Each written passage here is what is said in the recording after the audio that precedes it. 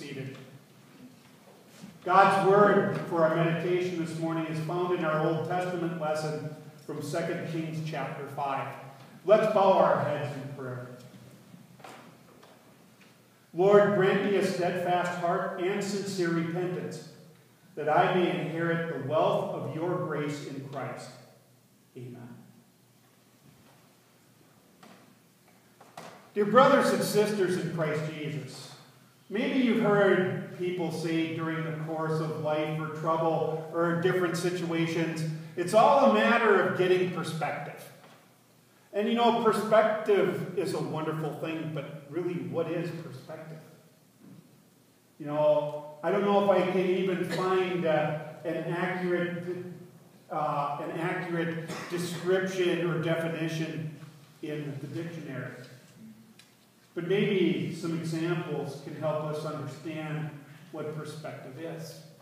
You know, you can be viewing a picture of something, like the Grand Canyon, but it really doesn't give it justice until you're standing there personally, right at the rim. You get a different perspective of a mountain farther away than you do up close or standing up at the peak looking down. Perspective. You know, even, let's say, if you were standing out on Highway 49 and looking at me here in the pulpit, the perspective might tell you, hey, he's a good-looking guy. And then you get here in church and get closer. Maybe not so much. Perspective. I think that the two of the men in our text this morning had really different perspectives, and their perspectives changed as they encountered the Lord. Last weekend we heard about the man Naaman, servant to the king of Aram. You heard about how his servant girl brought him to the Lord, brought him to healing, a man who had leprosy. His life was changed. His perspective on life was changed. His perspective on God was changed. Not only because of that miracle, but because of the grace of God and his messenger. Our text for this morning takes up right after that healing. And we hear about Naaman wanting to show his thanks to God's servant and to God. He had said to Elisha the prophet, let me give you some gifts. And Elisha would have nothing to do with it. He said, no, I will not take anything. And you can understand this a bit, at least I can. Elisha did not want to give this new convert to the faith, this new child of God, the impression that God's grace and blessings and favor could be purchased. And so Elisha declined and sent Naaman off on his way. Now, Naaman again was touched. He wanted to show his devotion to the Lord, so he asked for a couple of loads of dirt from Israel that two mules could carry, and promised that he would only worship the true God. Naaman had been changed. He had been brought to faith. But you have a polar opposite that happened here, a different perspective, if you will, in Elisha's servant by the name of Gehazi. Gehazi decided to himself that he couldn't believe that Elisha wouldn't jump on this opportunity. And listen again to what Gehazi the servant had said. He said, my master let this Aramean Naaman off lightly by not accepting from him what he brought. As the Lord lives, I will run after and get something from him. Gehazi looks in disgust here. He looks at this servant Naaman, this new convert, as something as an enemy, in which in reality he was, of the Arameans, of the Assyrians. They were enemies of Israel. and thought, why shouldn't I take advantage of this situation? And then he pronounces an oath. He calls upon God's name and says, as surely as the Lord lives, I'm going to take advantage of this situation and get a gift. You can understand in some ways, our sinful natures can anyway, and how Gehazi looked at this man as an enemy. But then calls on the Lord to do something dastardly, to take something that wasn't his. And then we're told as he went out, and we heard in our text how he went out, followed Naaman, said there's two seminary students that have come to visit the prophet, men who are studying to be prophets. Elisha changed his mind. Here, give me 75 pounds of silver and a couple changes of clothes for these men. A lie. And then what Naaman did was doubled it and sent it back. And Gehazi took this. When he comes back, he hides all of these things. He even got the help of the servants to carry all of the silver back and these clothes. Once he got it back and hid, he goes right to Elisha, who knew what had happened. Whether it was through a revelation of God, a vision, or some special power that God gave Elisha, we don't know. But he knew what went on. Where'd you go, Gehazi? Nowhere. You're a liar. You stole. You took silver. You took changes of clothes. You had dreams of avarice and greed and wealth. And how could you do this? And he pronounced his judgment. Now, because you took what wasn't yours from Naaman, you're going to get what wasn't yours too. His leprosy. You'll be cursed with that leprosy. You'll be white as snow until the day you die. Sounds like a very serious punishment.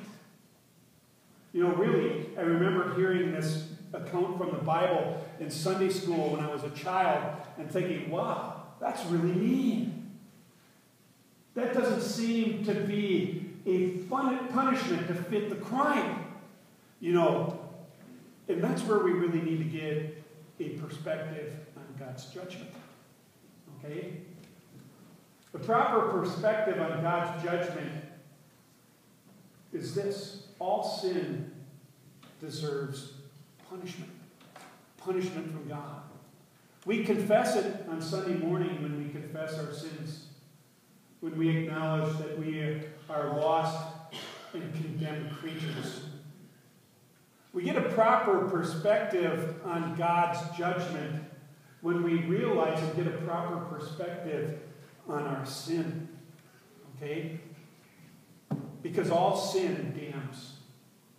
Not just the sin of stealing or robbery or deception, but all sin. Whether it's sins of carelessness, whether it's sins of selfishness, whether it's sins that come from our mouth with foul language, whether it's sexual sin, no matter how twisted or perverted it gets or how much it doesn't. All sin requires God's wrath and judgment. All sin merits hell. We shouldn't even be here. When I was growing up, I can remember one thing that my grandmother always used to say, the only reason that we're here, none of us deserves to be here. We're only here because of the grace and mercy of God. No one can say, I don't deserve God's judgment.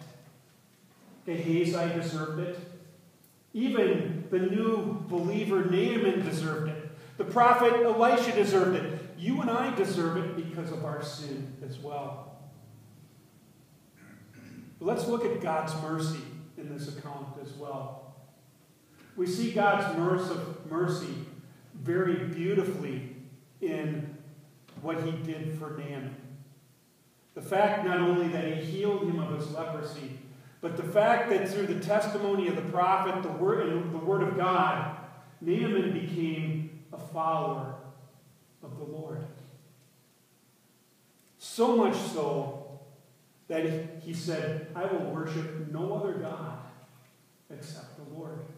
What a wonderful blessing that is. What a wonderful reminder that is, that as Naaman had been brought to faith, it affected him. It affected him every fiber of his being. He had been touched by the Lord. And now it was something that affected every single thing that he did. We see God's mercy, bringing an enemy of Israel, one who had his back turned on God, one who had been cursed with the disease of leprosy, one who had come to the land of Israel, not intending anything except to benefit himself. And the Lord turned his life around and brought him to himself, a child of God. But that's not the only mercy that we see in this account here. We see mercy in what happened to Gehazi, the servant of Elisha, as well. You might be thinking, Pastor, with what had happened to him with that punishment, how can that be mercy? Okay? Yes, God is serious about sin. But the story about Gehazi doesn't stop here.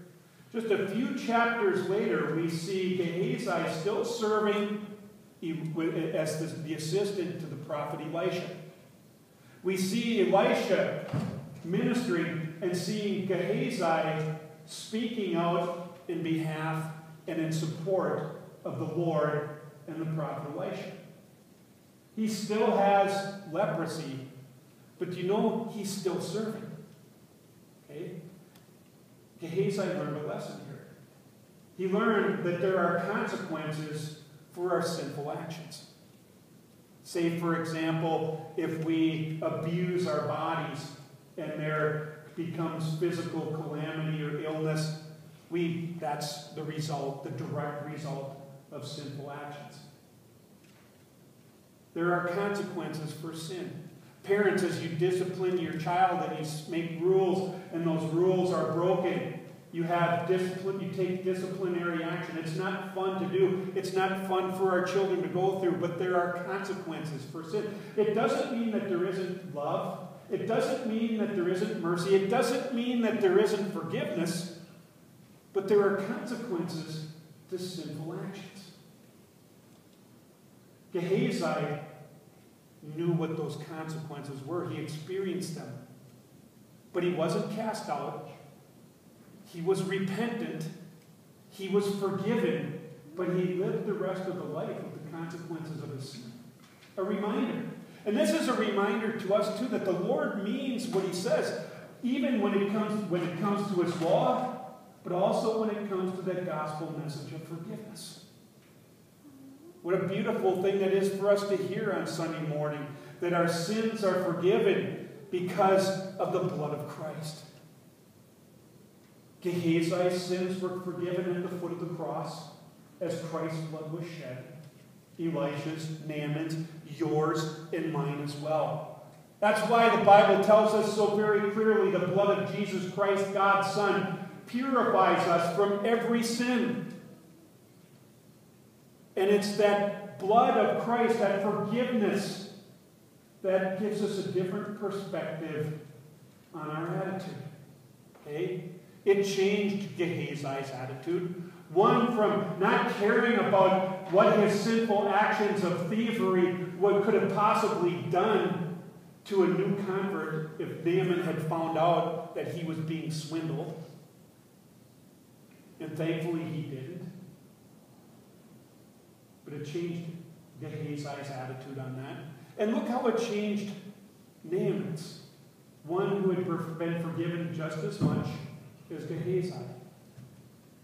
When all of this had happened, and before the thievery had happened, he said to Elisha just before he left, he goes, "Hey, Elisha, just one more thing here. When I go back to Aram and I serve my master, the king, one of the requirements is that I have to go into an idol temple with him. And when I go out in there with him and he leans on my arm, hangs on my arm, I have to kneel with him. I have to be his physical support with him. This bothers me, Elisha, because it appears like I'm going to be worshiping with him." And Elisha says, "Go in peace." Be at peace about this. Elisha wasn't telling him this. Oh, go off and worship other gods and don't worry about your testimony here. He was saying, be at peace about this. You're not going in there to worship. You're going to be sacrificing publicly to the Lord and giving verbal testimony about that. Be at peace. It's like us, okay? If we go and pay our respects, say, at the religious establishment of some person, whether it's for a funeral or whatever, just going there isn't saying that we approve of what goes on there, right or wrong.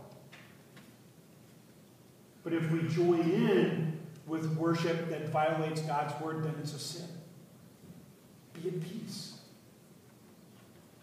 Once again, Naaman's attitude was changed.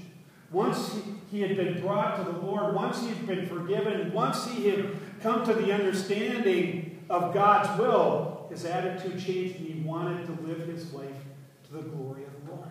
A different perspective. And that's what Christ does.